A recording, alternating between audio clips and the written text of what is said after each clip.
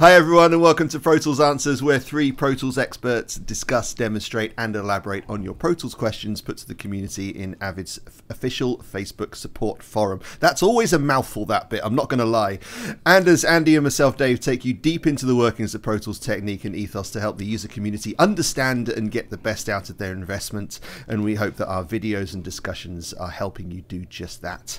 Over the last couple of weeks we've been talking about master faders and how freaking useful they are for controlling signals prior to arriving at their destinations.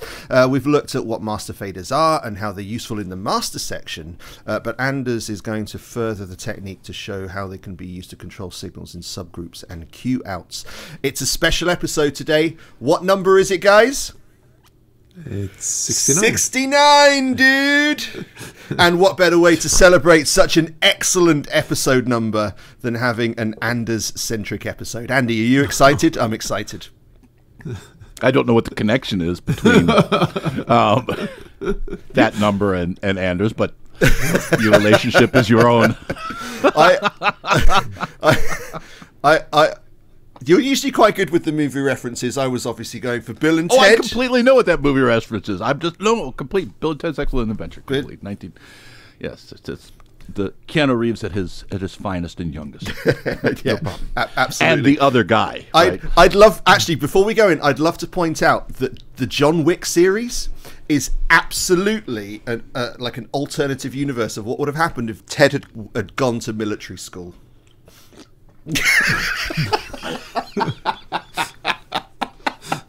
I think we lost Andy. Oh dear God! He's got coffee up my nose. Yeah, exactly. So much coffee up my nose. I now have caffeinated nose hairs. Wow, that was awesome. Anders, take it away. Yeah, sure. Yeah, so one thing that you would do a lot of the times is to use an output send for a headphone mix. So Andy, do you want to drive this? I can. If you share your screen, because Andy has the perfect session for this. I have a session for it. I don't know if anything's really perfect. Okay, so at this stage there are a couple of recorded tracks, of course, and you want to create a headphone mix for the entire session, so that everyone can listen to this in their headphones. Right. Yeah. All right. So I'm going to go over here first of all because I don't think I've got it set up. So let me go ahead here, and because I'm using completely the wrong device for this thing. So let me just go ahead and create just a dummy bus. So I'll just go ahead and create something here. New path. We'll do stereo. We'll call it Q1. And I'm going to have it. I'll just not even have it sent out to anything. It's just whoops. Oh, yeah. Where's Q1? It's not mapped, so we're all good. Mm-hmm. But in a world where I had an interface that I was using that had multiple outputs, it would be right. So so great. I've got the output. What's next, Anders? Teach me. Yeah. So what you want to do now is create an output send all across your tracks. So you've already selected them, and okay, go ahead. No, Andy, you wanted to take over this? No, you're using the function right away, right? No. No. It's your show. This is your thing. I'm not going to. No. You guys are so sweet. We are adorable. No, I don't have all my tracks because the cue mix that I want to have is not going to include this master fader and the subgroups, because I want to have individual discrete control over each individual instrument. Yeah. Right. So I've selected only the tracks, not all tracks, but I've selected only the tracks that I want to contribute to the cue mix. Yeah. By the way, to select individual tracks without losing your selections, of course, is holding the command key on a Mac or the control key on a PC, which you can deselect and select tracks. Right. So what we want to do now is create a send on these selected tracks, only on the selected tracks. So you'll go on one of these and select one of the send segments and hold down the Shift Option or Shift Alt if you're on a Windows machine, which will do the same operation to all of your selected tracks. That's and you would select an output send, which you don't have, Andy, so you'll have to go on a bus send. I'll choose bus send, but it would be... You would select an output send and select your headphone outputs.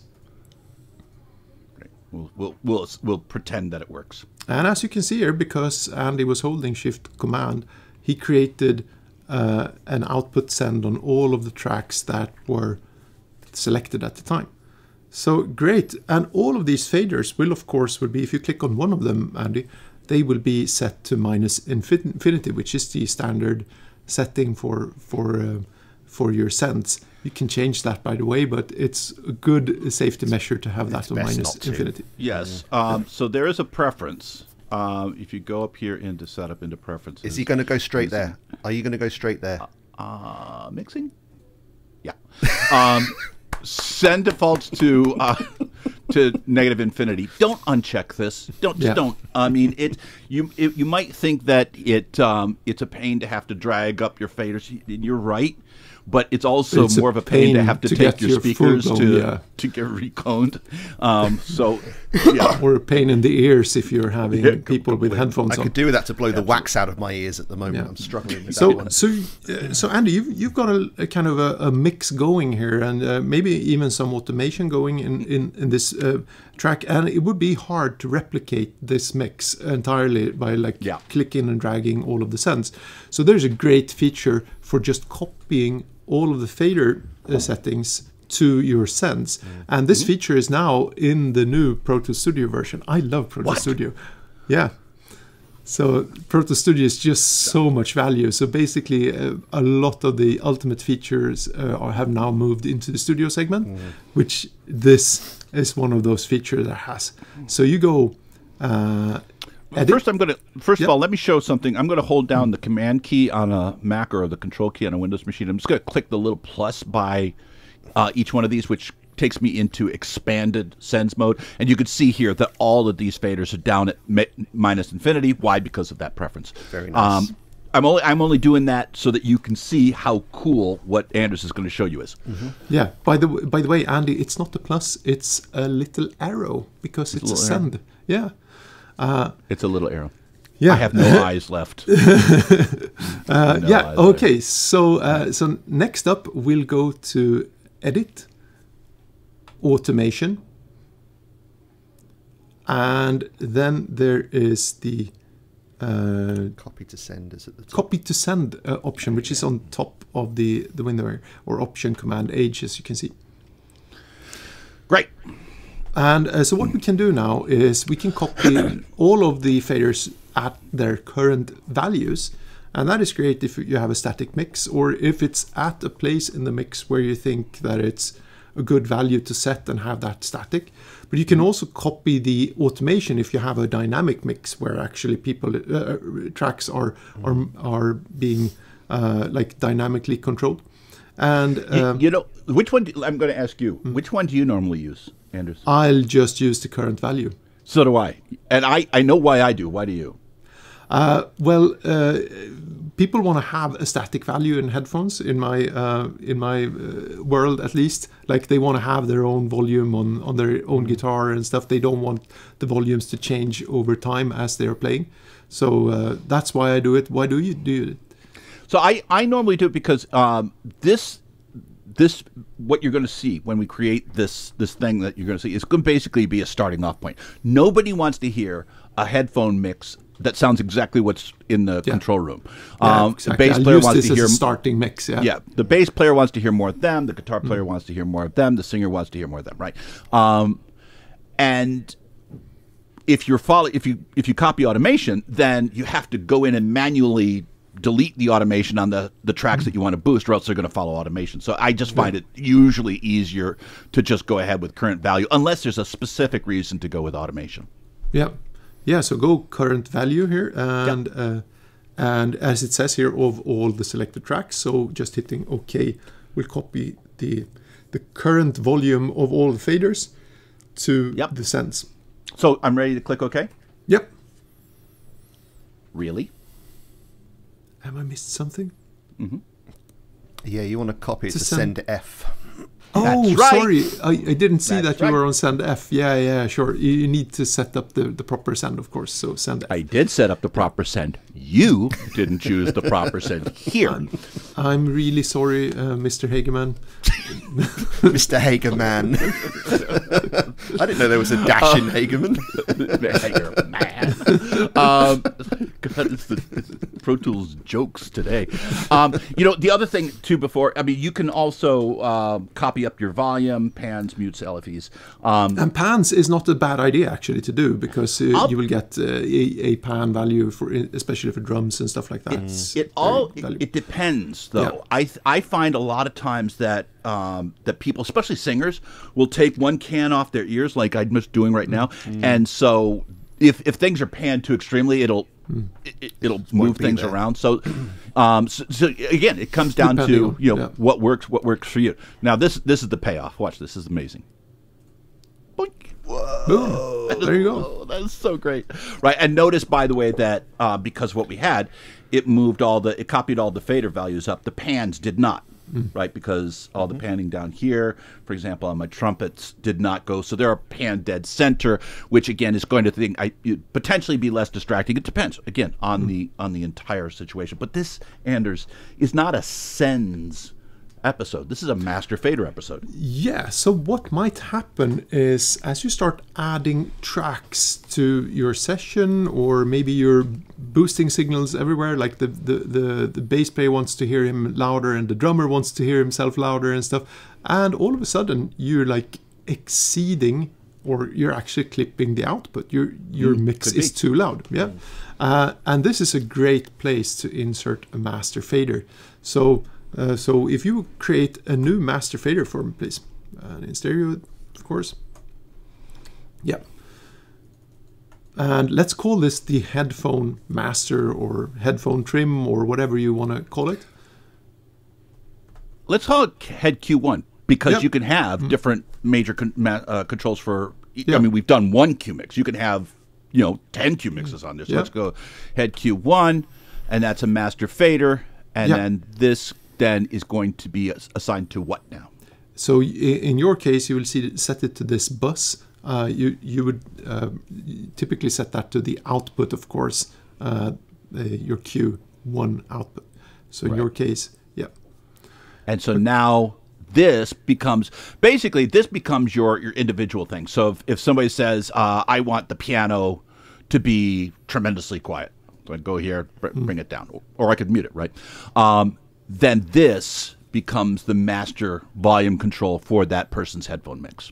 Yeah, which is great. So as I said, one of the things that might happen after a while, as you start adding tracks, because you might not be too loud in the beginning, but as you're going, you're getting constantly louder, and all of a sudden you're basically clipping your output.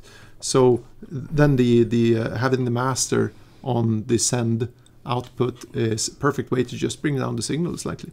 Yeah, and generally speaking, in record situations, you want to keep your headphone mix as quiet as you can get away with, right? If you're getting to the point where you're even close to clipping your headphone mix, you're probably way too loud, and you're coming through the microphone that you're recording. Yeah, but so that doesn't need to be the volume that they are actually listening to. They might have their own volume knob, and it's not that loud in the headphones, but it's actually, we're talking about stuff inside of Pro Tools, right? If you're too much signal going out of this output, how do you bring it down? Using a master. Yeah, but generally speaking, again, you want that to be as quiet as you possibly can. Whether or not this is your final control, and you're just going to a dumb amplifier going to headphones, which sometimes happens, or whether or not they've got some sort of a gain knob that they can control. You want them to go as low as you possibly can with their headphone mix. Can I ask one question about your sends, because there'll be some smart aleck out there that's probably going to point this out.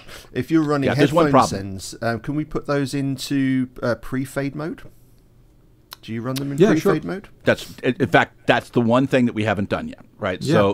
So here's the thing is, I've set up these to be.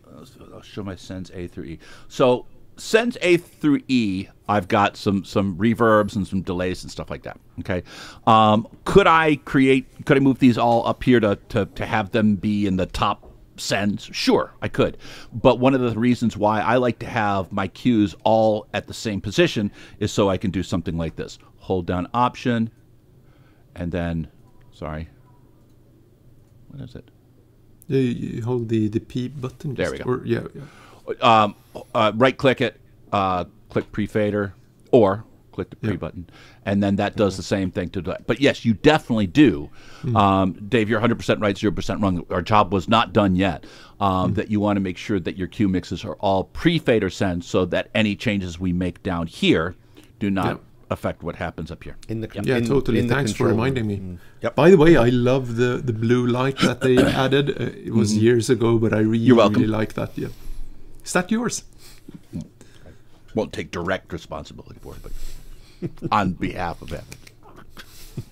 I don't know. Okay, so that's my use case for master faders. It's brilliant. Yeah, nicely done. Absolutely a great use for it. We could also use auxiliary tracks, though, right? Could you potentially use those? Any reason for using a master fader over an aux? It's simpler to set up because the master fader only really requires you to click one button, select the output.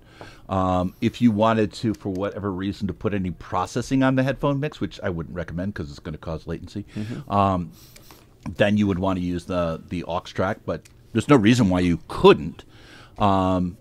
But if you were clipping into the aux track, as Anders said, if there was a whole bunch of, if you were just driving and pushing up everything, and you got yourself into a clipping situation, then you're right back to needing a master fader to trim that out. That's exactly the thing, isn't it? Because the master fader is controlling the level hitting its destination, whereas the aux track is adjusting the volume going out.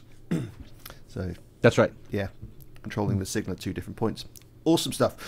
Thank you very much, Anders. The best Anders-centric episode we've ever had. It was really good. Bravo. He should do this. We should let him off his leash more often. Great job. Thank you. So if you'd like what we've been doing in this episode, please like our video. Please share them around as well, because that really helps us. Obviously, trying to get Pro Tools answers to as many Pro Tools users as we can so that we can help them understand the app. It's a complex one, and that's why we have a fantastic training program organized by Andy and taught by Master Instructor Anders right there. And Dave.